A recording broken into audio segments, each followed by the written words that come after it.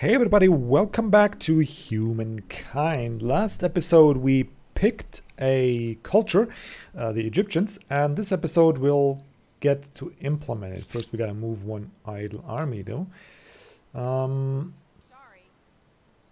Maybe we get here. Come on. Nice! Okay, we got another scout. So that is a nice little bonus that I didn't expect to happen.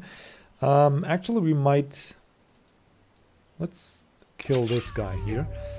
And we'll auto-resolve this one because it does look pretty easy. And there we go. What did we get? We got 10 food. Well, that won't do much for us now because we won't be able to grow this more. But it is 10 food. Well, nothing else to say about that. Okay, so we got some more movement to complete. And after that... Oh, hang on. No, okay. And after that, I think these curiosities we can still get when we got the new era. So that's still going to provide some science output. But we'll end the turn and become the Egyptian. Ah, the challenges of a young civilization. It's hard keeping up with the neighbors when they have the wheel and you don't. Humankind learns quickly that everyone contributes. If you're terrified of wild animals, you can grow lentils or catch fish. Tribes settle towns. Towns develop markets, and markets begin the exchange of goods, services, and most important, rumors and hearsay. Yep, that pretty much does it. So now we are ancient and no more tribes, and now we can actually build cities. We got some population on that outpost. Is that finished now? It is. Okay, so now we can create a city, and I do want to create one here. Oh, and we can pick our first religion already. Polytheism, which is many gods, or shamanism, which is one... Well, actually it's also many gods, and we acknowledge this. Which one we want? +5 faith from holy sites, which I think makes more sense to me. We're gonna go for polytheism.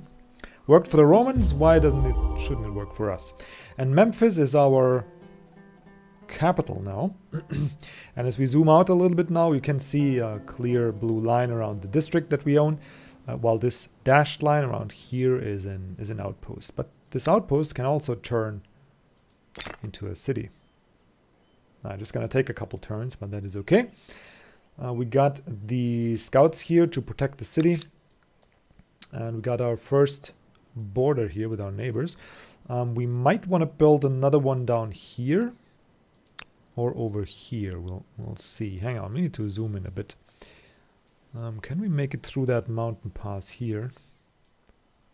Let's check out what's in here. Okay, so we could plunder the sanctuary, but now it's just going to give us a little bit extra cash, which we don't really need. And I got all the information I wanted out of this move, actually, because now we have the coastline here, and we have the coastline over here. And if there's nobody up here, which so far it doesn't look like there is, and we got cities in these 3 regions, we effectively block off access to all this. Well, actually not, because there's a region in here. So if we got cities in these 4 regions, as I was saying, this one here as well, and this one here, we will block off this part there for us to settle or do whatever we want to, unless we're forced to gain, to give open border access to our neighbors. But I don't think anybody can force us yet. At least I didn't meet anybody impressive enough. So, and here also we got horses, which is a resource we need for our culture's special unit, which I'm not sure if we can build that already. No, we can't yet. Okay, we need to develop it first, but we do have them available if we'll need them at some point in the game later. So let's just go around here. Okay, there's a somebody. There's a neighbor. I'm not sure if they're friendly. They're certainly a bit stronger than we are, so... Well, at least at this spot they are. They didn't claim the land here yet, so we might get lucky. Maybe there's a nice resource on that as well. Okay, so now we got a lot more options. Let's first take a look at a city. And again, as last episode, I'll explain a little bit about the game mechanics and whatnot. And we'll slow that down as the playthrough progresses, because yeah, I'm not gonna explain every click and everything, but I'll want to explain everything at least once, so those of you who didn't play the game yet and who don't know much about it have a chance to follow along and decide and like judge my decisions. That's what I was looking for. Okay, before anything, let's admire the beauty of that region. Okay, now we do have cities, and by the way, you can make this a little bit more manageable by switching to list mode, but at the start we don't have that many buildings available, so we can have them in item mode. Yeah, and we could either buy out, like we could switch to full buyout mode, just buy out stuff here, or we could switch to the production queue, and we are a industry based nation, so we're gonna produce our own stuff. Okay, now we will gain another population in 3 turns because, wow, we got 14 food here. Okay, we got plentiful food. That's a bit of an interesting system. If we are between 10 and 50, we are plentiful, and we will gain population and a bit of a stability bonus. Stability is a new resource I never saw in any... Well, I saw them in the Paradox games, but they mean something different. Here it is like the stability of the city, and it goes down with districts and buildings you build. As you can see here, the Egyptian pyramids, they cost 5 stability, farmers' quarters cost stability, and so on. So that is a resource we have. And the rest is pretty much like H4X. We have our workers that we can put into various fields here. They can produce industry, they can produce food or science, and yeah. That is pretty much all there is to it on that front. And here we got buildings we can build, units we can build, and we shall start with that. Now I want to ramp up my production a bit and also my influence, because we do need influence for further outpost building, and they get more expensive the more we have. I know, it's horrible. So we need to produce a little more influence, and I think this Egyptian pyramid is just the thing we need. It does give us +1 per adjacent industry quarter. So, ooh. Okay. Well, now we're a little bit of a pickle. We could build this here, which will give us +50 in industry, which I think is what we'll do, because it's just so good. Or we could build it somewhere closer to the city, where we likely will build industry districts. But I think we'll just take this smart, because it's just very good, is what it is. So let's build this here. 15 extra industry, thanks, and that should give us a nice early game boost. Also, it's a prominent location. We'll have it here on this little hill there, and probably after that we'll queue up. Okay, we need an industry district here yet. That is a bit problematic, because if we build it here, we'll gain extra industry, but we'll lose this food output, which is not really what I want. But there's probably no way around it. We could build one here and then have industry districts around this pyramid and have farming districts up here, because if you look there, yeah, there's only food available here and close to the river. So I think that's what we'll do, but we'll lose 2 food output here. Oh well, it is what it is. We'll just queue that up as the next building. Okay, and that's pretty much it for the city management. There's a concept of administrators, and well, if we take a look here, we do have 1 administrator available currently. I don't really see where we have an overview of those, but believe me, he's there. And what he does do is mostly give stability. Can we see that somewhere? Not really, but we will be able to see it when we have another outpost that doesn't have an administrator. They will have, I think, -30 from not being administered. So there's always a decision if you build a city or an outpost. Outposts can only farm strategic resources and stuff. So they are valuable in their own right. And they can be linked to these cities, and you can get access to like these resources there, but they can't really build much else that I saw yet. Anyway, might be different in different areas. Okay, now we also have a tech to pick, and for the first one, as you guys probably remember, we got a nice bonus on calendar, twice 25%, so we'll have half the cost, so we'll get this done in 2 turns, which is pretty good. And we'll get the granary, which will boost our food production, which is also pretty good. So we'll go with that one as a start, and we'll pick it from here. But there's also just a regular old tech tree. If we go to technology screen here, and you can queue up stuff like that. So we get the calendar, and then next we'll get carpentry, right? So first this and then that. And you can always choose like either from the drop down here or in this tech tree over there, and it's very linear for starters, but it might become more complex later on. I don't know. Looks pretty cool though, but it's a little bit like you have to scroll through here, but the civilization does it the same, I think. So yeah, it works. It does work. Or we have this screen here that we can pick the currently available text. Okay. Calendar is going to be available next turn, and now we got some idle scouts that we can move around, and we shall do just that. This guy was planned to scout. Actually, we'll just split off one, and you can scout the coastline here. See if we find another nice. No. You, sir. Oh, scout the coastline there. That's what I meant.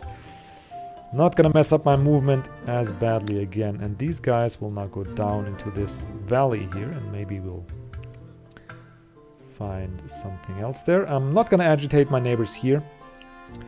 As I remember, that pink was this very friendly Asian black mix looking lady that had a very, very friendly face, so I'm hoping that is representative of the AI's persona. So we'll have a friendly neighbor here in the corner. What I think is the corner anyway, because we don't know much about the map yet. And we can trade with them and have maybe a potential ally, and we'll bash on the rest over here. That is fine by me. Okay, so we got the 2 stack here, and I don't see the brown guys anymore. But yeah, we got 1 here. We got a 3 stack up here. So we got 4 scouts there. I think we'll bring the 3 down here, because there's more to be scouted there, I think. I'll just go around here and go down into this valley and go ahead and scout. Okay, we got 1 more idle army. That's that one, yeah. And we're gonna split these guys up. One's gonna scout along the coastline. Hopefully that's gonna be sufficient. Pick you. Yeah, you just follow the river there. There we go, coffee beans. Cool. And we got the river delta down here. And the other one's going to go more in towards the inner part of the land. Maybe discover this here. It's also interesting that they don't... Yeah, you can't, like in the Fog of War, you can't really see the terrain elevation, which is a neat thing.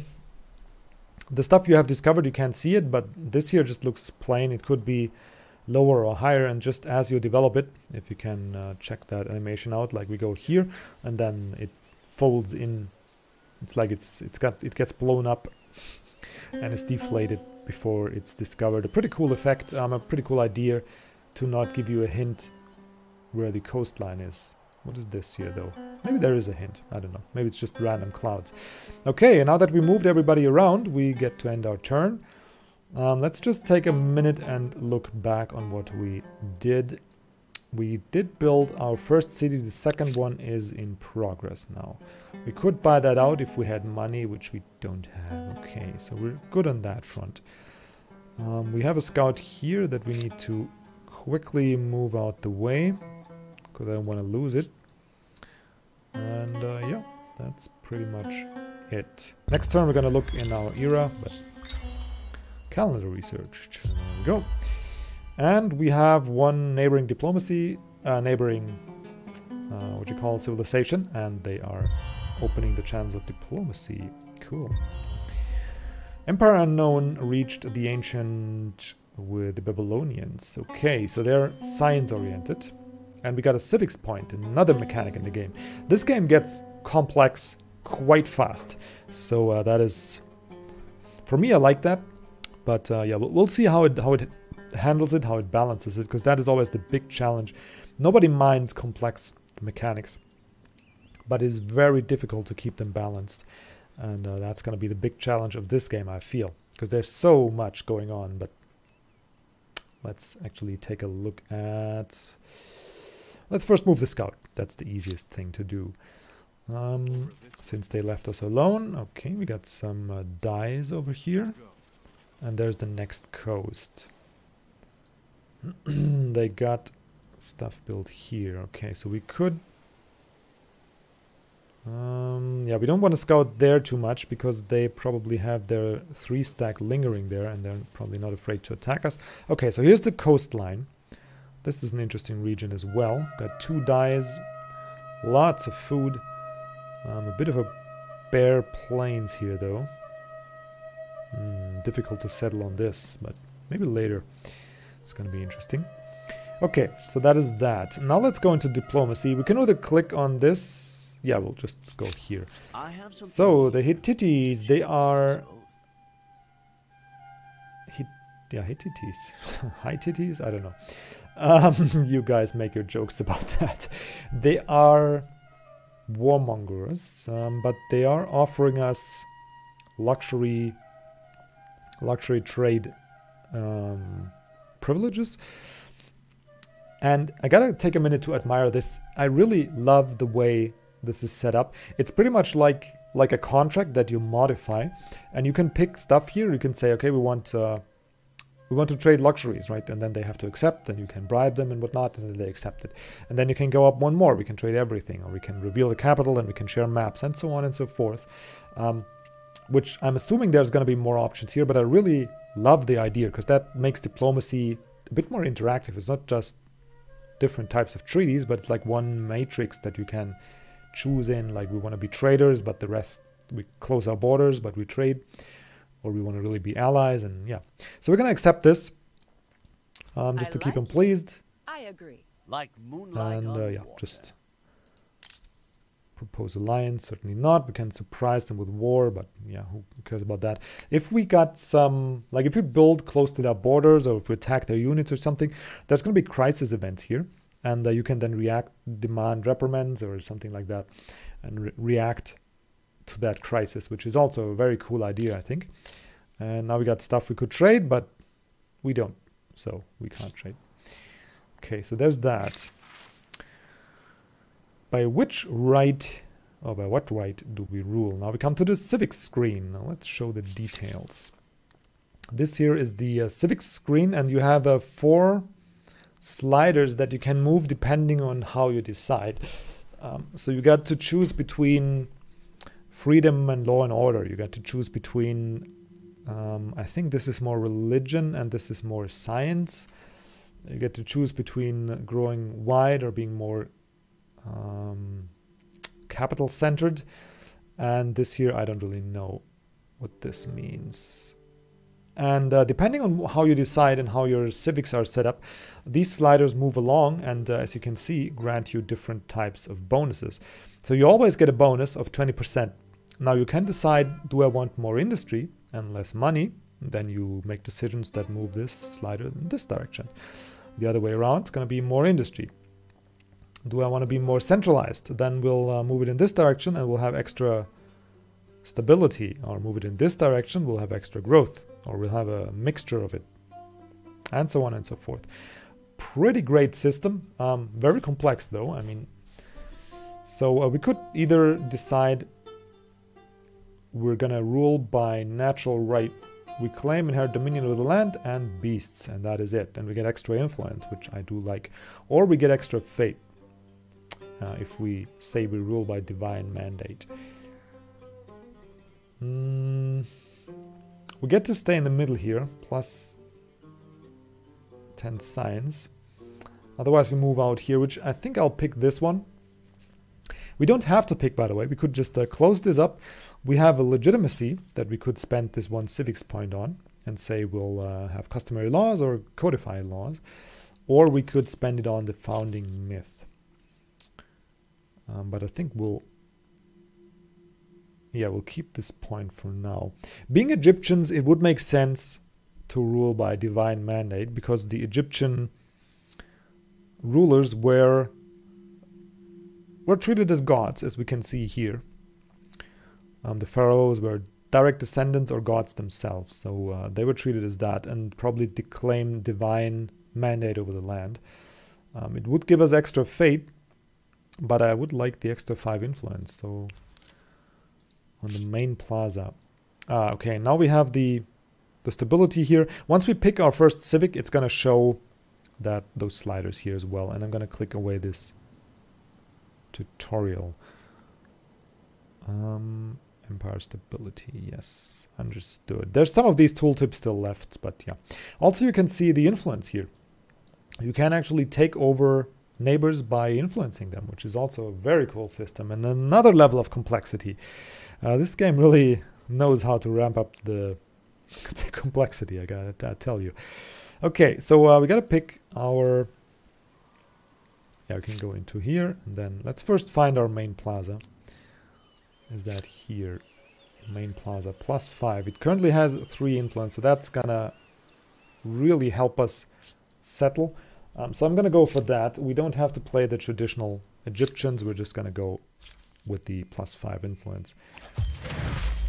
And there we go. Now we got +10 per turn, and that should help us out greatly. And then we have to close this screen. I always get messed up. Press escape when I shouldn't. Okay, so now we got 4 idle armies that we need to move. And scout along the coasts. I apparently messed up because I can't move up these rocky foundations, so we'll just skirt the coast here. It's okay. They can't enter the water. But man, this is beautiful. I gotta say it at least 3 times every time we play this game, because it is just... it's just gorgeous. I mean, there's no other way to put it. Okay, let's come down into this lands here a little bit and see what we can see.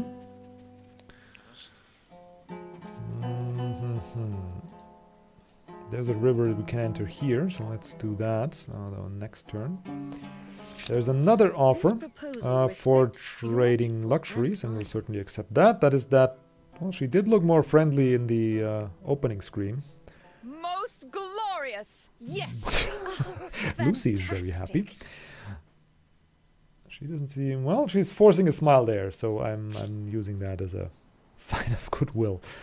Oh my, her mood has really changed. Okay, let's move the river a little more. Nothing much here. Let's move up there. Okay, now you guys let's move down here, and there's the coastline. Great. So let's just move into the forest. Oop, carpentry researched. World deed accomplished. Your initiative is leading your people to greatness. Be the first to discover Vinishuncha. What is this? A site of daily worship and offerings. The sweeping mountain range is a testament to greater forces. Interesting. Huh. +5 influence, +10. Oh, okay, we want to build something here. But first we want to ransack this sanctuary, because that makes sense in front of the holy site. Nice, that is another level of complexity. So we also got the holy natural sites, plus the ones we can build. Plus I know we can build wonders.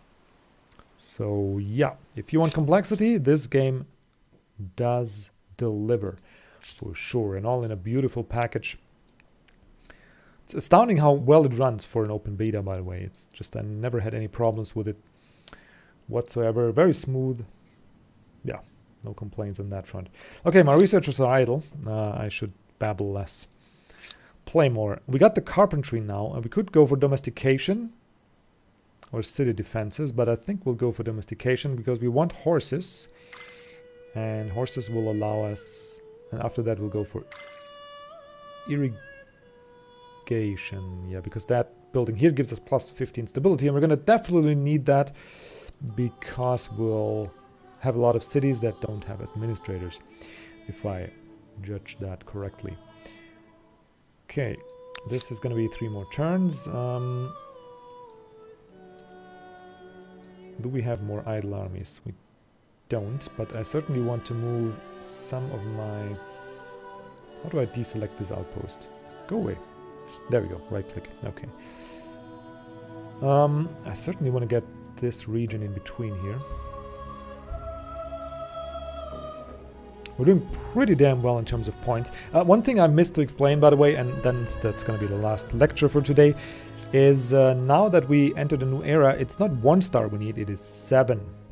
Right? 2, 4, 6, 7, yeah. 7 stars, and we can earn them in different ways. Our main way, there we go, scroll backwards there for a second. Our main way of earning those is going to be builder stars. And builder stars we get through owning more districts. Currently we have 0, but that number is going to change fast after we build our first district. And well, that's going to be our way to fame, and we gain 110 fame for that. We can also get agrarian stars by having more population. Currently we have 12.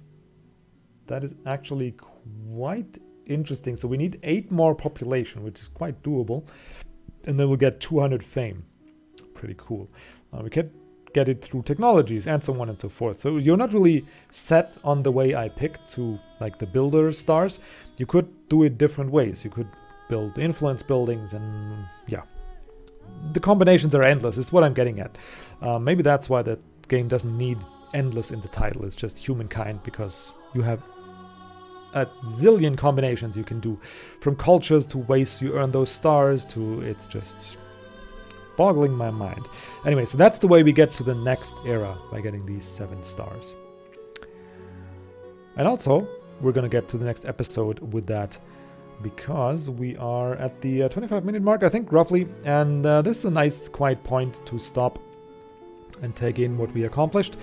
We gotta close off to the border here, so we need influence, but we're making plenty of turn. We just need this region and maybe this. That would be ideal. And then we have these whole hinterlands, I think, because I think the coast goes around here. And then this whole area is ours, if we can defend it. Anyway, guys, I hope you enjoyed the episode. I'm gonna continue playing and uploading these in the days until the 28th. And you guys hopefully keep liking, keep commenting, and I'll try and answer as much as I can and incorporate as much feedback as I can. Until next episode, guys, enjoy your day, and goodbye.